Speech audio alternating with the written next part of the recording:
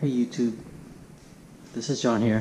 I've been asked a few times about providing some instructions on how to create this DIY T-handle made out of PVC to go with this modified Hobie cart. This allows me to install the cart onto my compass while still on the water. This will work with the Hobie Compass, like I said, the Hobie Revolution, and also 2018 and older Hobie Outbacks. Okay, so I'm going to go through all the items and tools you're going to need. This is electrical conduit, Schedule 40 PVC. This is 24 to 25 inches in length. I decided to use this instead of the regular white one.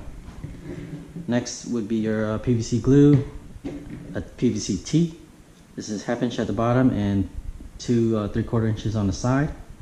1/2 inch PVC coupler, measuring tape, little marker. This is a 6mm size kayak paddle clip. I don't know, I think it's called a locking clip or retaining clip, or pin, spring pin. I'm gonna give you a link to Amazon where you can buy it in the description. Some scissors, some heavy monofilament.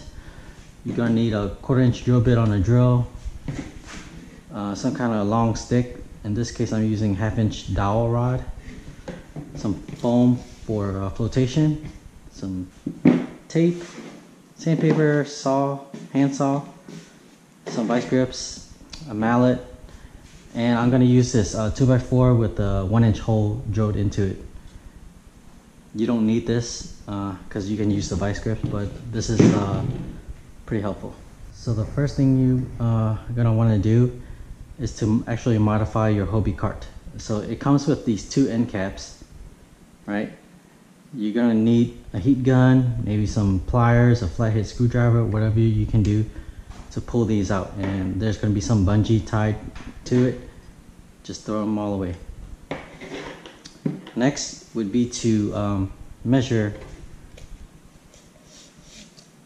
the distance from the end of the tube to the existing hole, the center of that hole. Okay, mine is about 3/4 inch, or maybe a little less. So I duplicated this hole onto the other post. Okay, so it's about the same distance from the end. All of them are a 1/4 inch in size hole. So you got 1, 2, 3, and 4 holes, and that's gonna coincide with the clip right here, like that. Okay, so after you've obtained your 24 or 25 inch length of PVC, you're gonna want to measure 8 inches from the bottom. Okay, so right here, 8 inches, and that's where you're gonna stop your PVC tube from entering the post. Okay, gonna stop right there.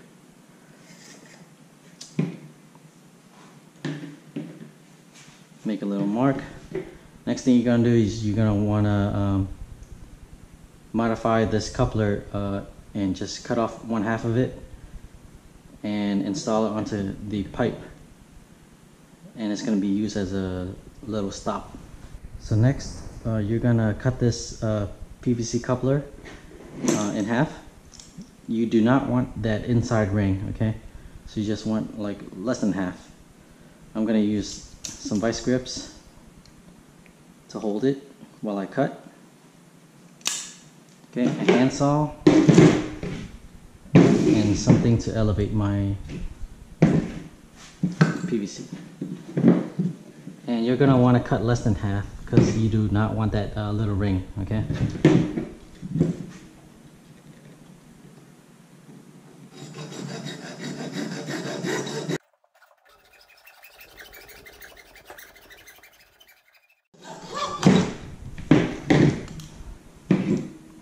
Alright, so here it is. I'm just going to sand it down some.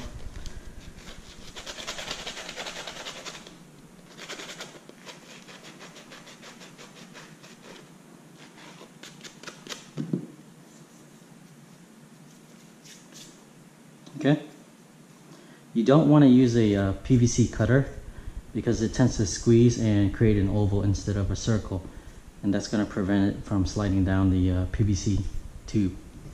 Okay, so next you're going to want to install the ring that you just cut onto the PVC pipe, and it's going to be down to 8 inches. Okay, and this is going to act as a stop so that it prevents the PVC tube from going too far down into the post of the cart. So I'm just going to start off by putting it in by hand. Next I'm going to use a mallet.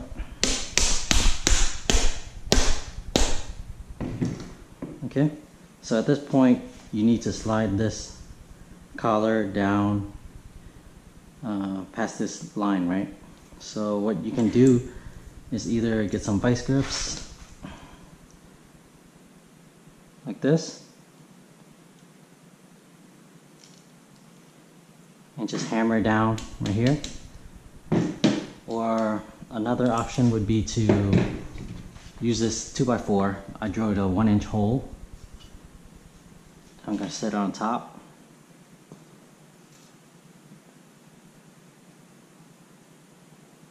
Hammered it down.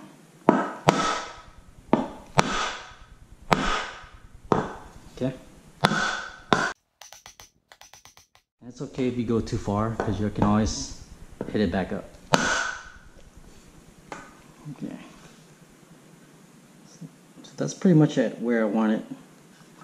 If you go further up, then you can just install it the other way and hit it back down. Okay. But I'm pretty much at that line. So now I'm going to test fit the collar, and you can see that it just stops the tube from going too far in. And this is on there pretty tight, so it's not going to slip or slide. Next thing you want to do is you want to install the tube and get yourself a marker.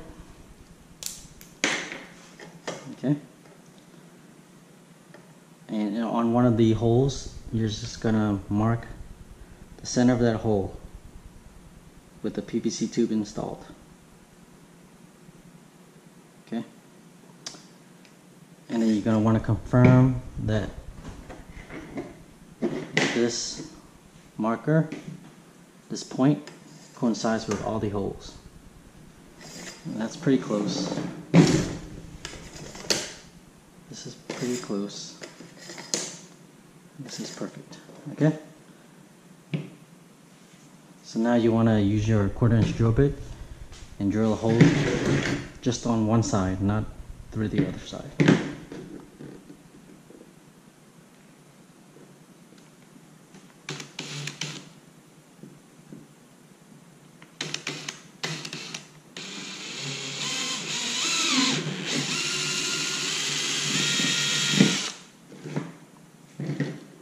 Okay, and you're going to test to see if your pin fits. Okay, it slides freely, and you're done with that step. Okay, after you drilled your hole, you want to see if your hole still lines up. Okay.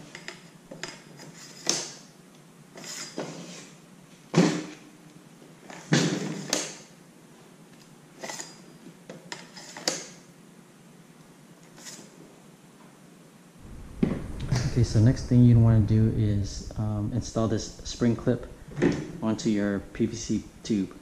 You cut yourself a little piece of monofilament.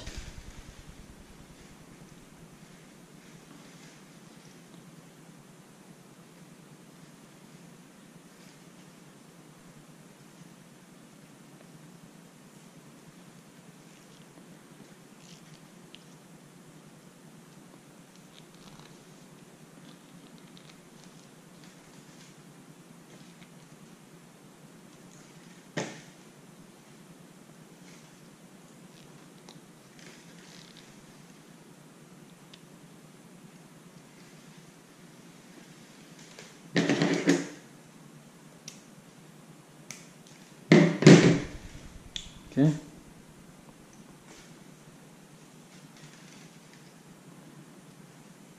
So this string is going to help you pull the pin out, the spring pin out, if you misalign it and you don't get it directly centered with this hole, okay? You can start from the top and slide your monofilament down.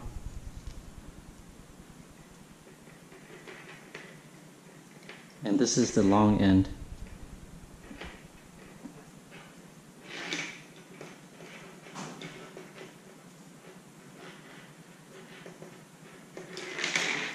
Okay, pull from the bottom, and then you get your little pin lined up with the hole. Okay. Slide it down.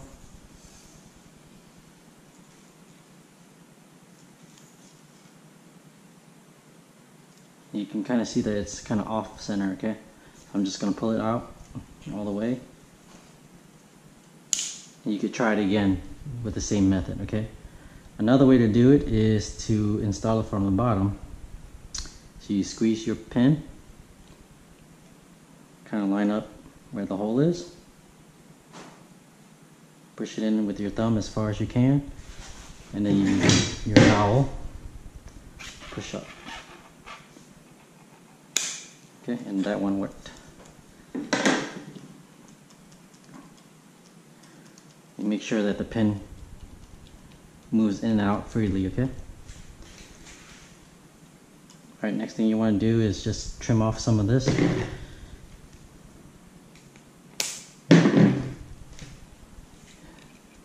The remaining end, I'm gonna just tape it to the tube. In case something ever happens and I need to pull that pin back out, I have the string ready to go. And even with this extra tape on the tube, it still fits down the legs of the cart. Alright, so I'm gonna tape it up.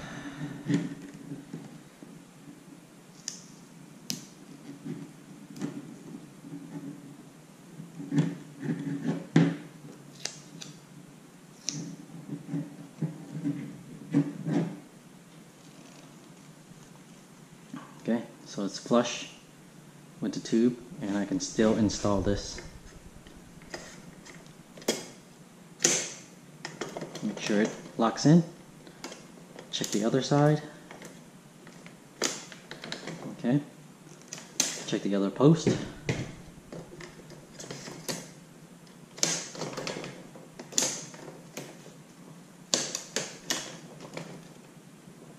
Alright, it's good to go. If you feel like this is sliding, you can always drill a tiny screw or something, screw it in there just to retain this. Okay, next thing you want to do to make it float is to shove some foam in. And you want to just shove it down all the way to this point and not past this, because then it might interfere with the pin, okay? So shove it down, use your dowel.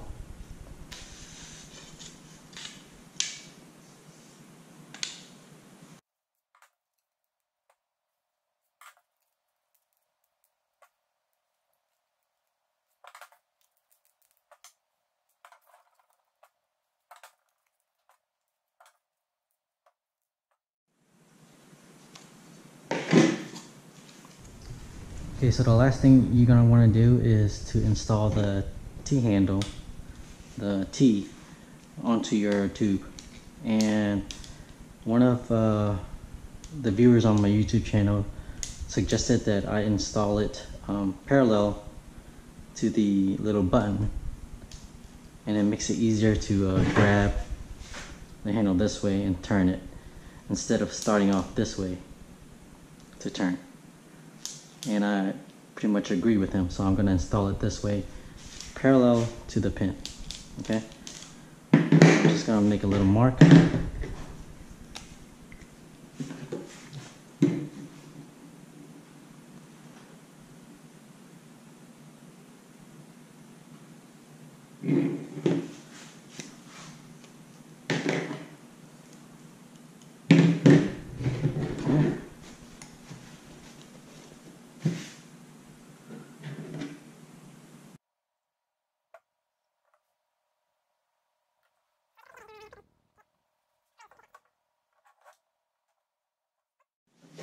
Wipe away some excess glue.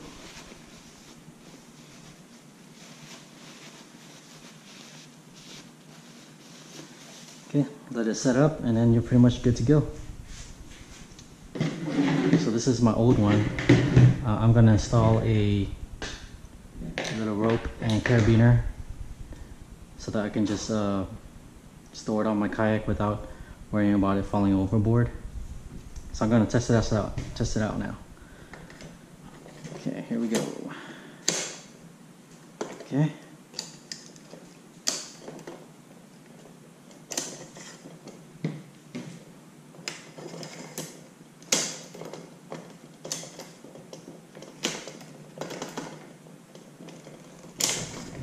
So one thing to note, this length right here, from the 8-inch point to the bottom of the T is about 16 inches, okay? And that's good length to use for the compass.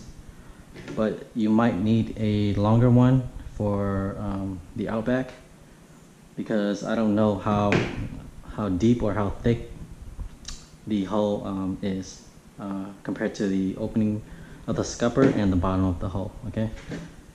So this is a good size for a compass, and you might have to adjust this length for your own kayak, okay? Alright, good luck with the process, and I hope it works out for y'all.